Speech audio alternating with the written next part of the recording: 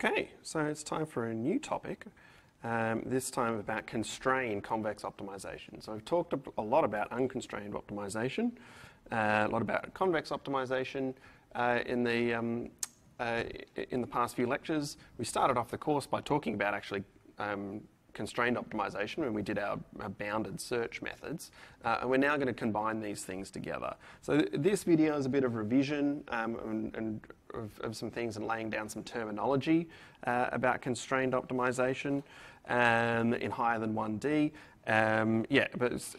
But I'll talk about a couple of applications first.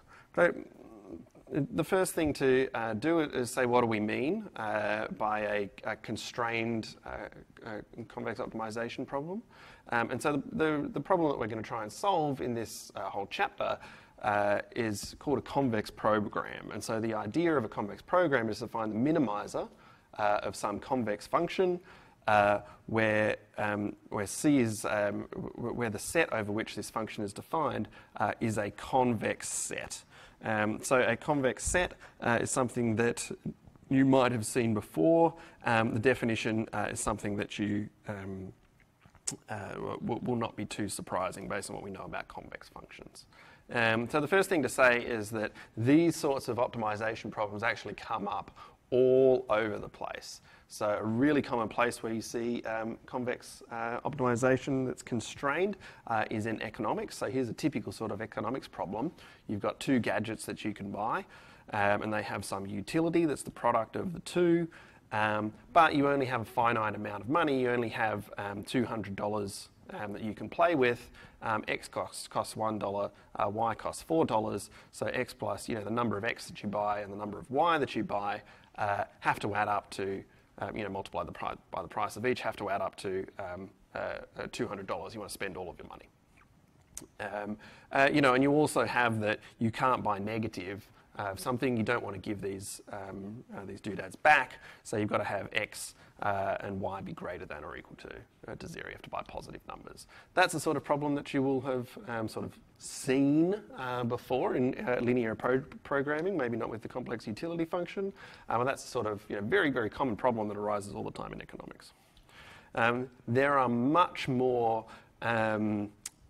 interesting, much more surprising applications of this convex constrained optimization in things like network theory. So, if you were looking at social networks, or if you were looking at computer networks and you're trying to measure the flow of information across that network, so across the measure of the flow of information across the internet, that's a network flow estimation problem, or a network topography a network tomography problem where you're trying to minimize some cost function. So here's your here is your X, which is an adjacency matrix or a flow matrix for a traffic matrix for this network.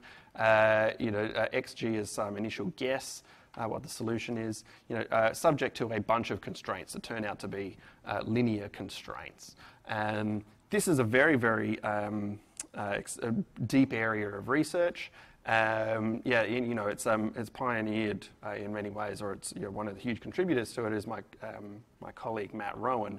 So rather than me talk about this problem, I've included a video of Matt from the last time he taught this course, talking about annotating the notes, the lecture notes about this network tomography problem, and you can hear him talking about it straight from the horse's mouth because he's had a lot of experience with this. It's really fascinating, a really fascinating piece of applied mathematics and a real application actually in the science of the internet. So you should watch that.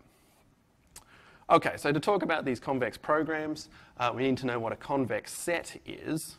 And so a set is convex if for every point in the set and for every real number t between 0 and 1, you have this definition holding.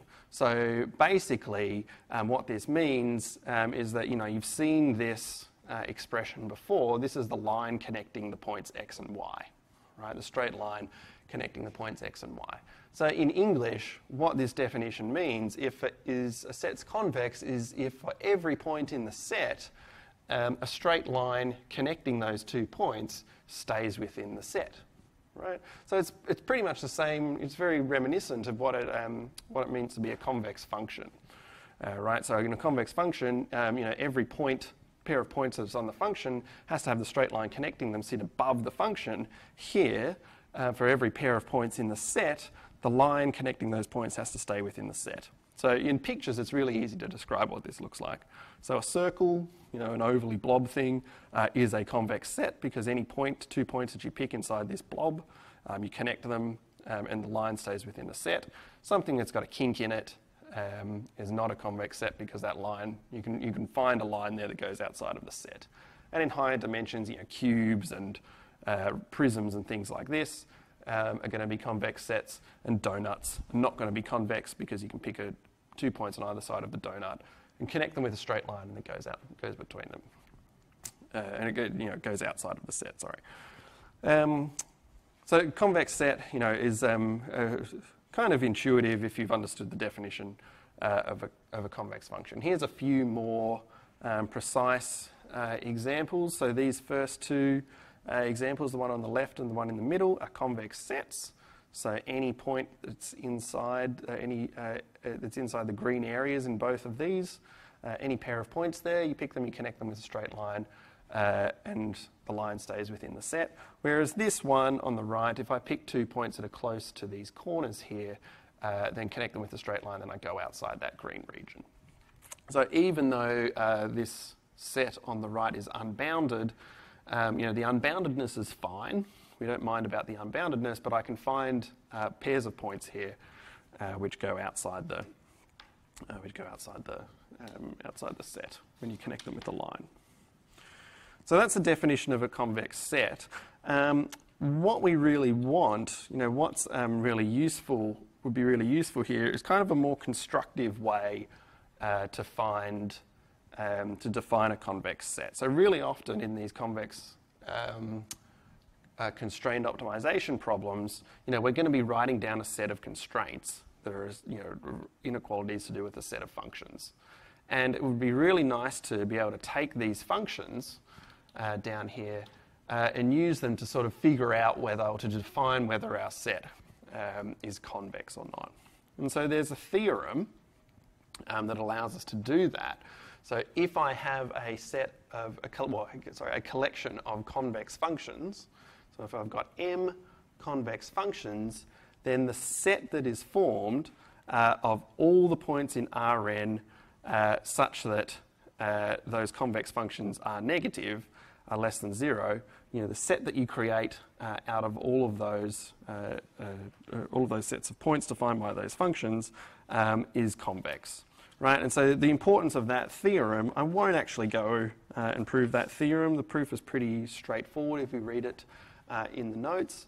But the point of that is that it makes it easy for us to define convex sets from convex functions. So, basically, in these pictures here, if I write down what do these convex functions are, and find the set of points where each of these convex functions are negative, right? So where the blue line, the set of points which are less than the blue line and the red line, then if I figure out these inequalities, then that defines a convex set. So I can define convex sets in terms of functions. And that's really useful because these convex functions, are going to form my set of constraints for my constrained optimization problem.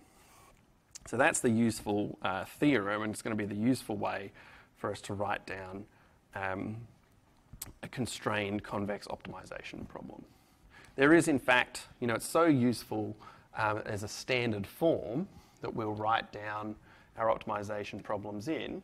The standard form of these problems is to find the minimizer of some convex function, f, subject to x being in a convex set, where I'm going to write that convex set, the minimizing point x, has got to be in a convex set that is defined by these these m convex functions gi.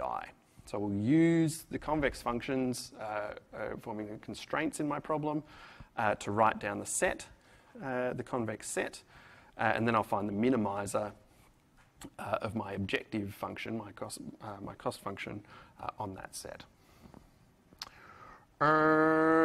Okay, another way of stating this, or another criterion here, is that I have to have, I want to have the interior of this convex set to be non-empty, right? So these problems would not be very interesting convex optimization problems if there was no green area, right? So all this definition here is saying that we're going to require that my convex set here, upon which this problem is defined, be non-empty. So the interior of this set has got to be non-empty.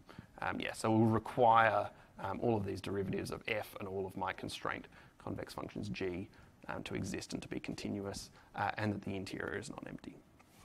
And that's just going to make this kind of tractable. So some definitions here.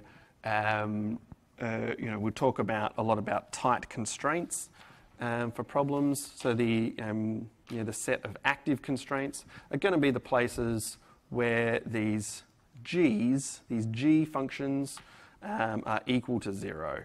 So it's going to be the indices of the functions that are equal to 0. So for example, if the blue function is function number 1 and the red function is function number 2, then the blue function here is going to be I equals 0. So the points on the straight line will be the set containing 1. All the points on the red curve here, on the parabola, will be the index, the active constraints there will be the set containing 2. The corner points, which are the points that are on the blue curve and the red curve, that are on the straight line and the parabola, that would be the set 1, 2. Right? So it's just the places that are on the boundary. This is a way of defining the boundaries. Last piece of definition before we get into it, and this is kind of a trick to convert problems into the standard form. So this is the standard way that you'll see us write down these convex problems, these constrained convex optimization problems. The really common way to write it is to find the minimizer x of some function f of x. So find the min over all values of x of f of x, such that bunch of constraints. Right, so that's another way of writing, of saying such that x is in the set, is in the convex set defined by all of the gi's of x being less than or equal to 0. We'll write it in this standard form. Sometimes we'll need to write down some constraints that aren't inequalities. So notice that when we wrote down this standard form, our convex set was defined by inequalities. Right?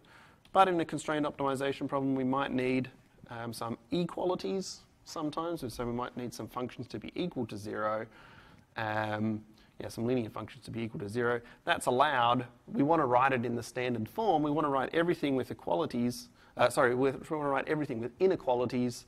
So the way to replace those Lj of x as being equal to 0 is we'll replace them with 2 inequalities. So we'll demand that Lj of x be less than or equal to 0 and negative Lj of x to be less than or equal to 0 as well. So Lj's got to be greater than or equal to 0 and less than or equal to 0 at the same time, which means that it's equivalent to it being equal to 0. That's it. So that's the standard way that we're going to write out constrained convex optimization problems. So it's as the minimizer of a convex function over a convex set. This is just a friendlier way of writing it. And the next, kind of bunch of videos are going to be the theory of these things and how we can actually learn to solve these particular optimization problems. And so that is where we will go to in the next tranche of videos.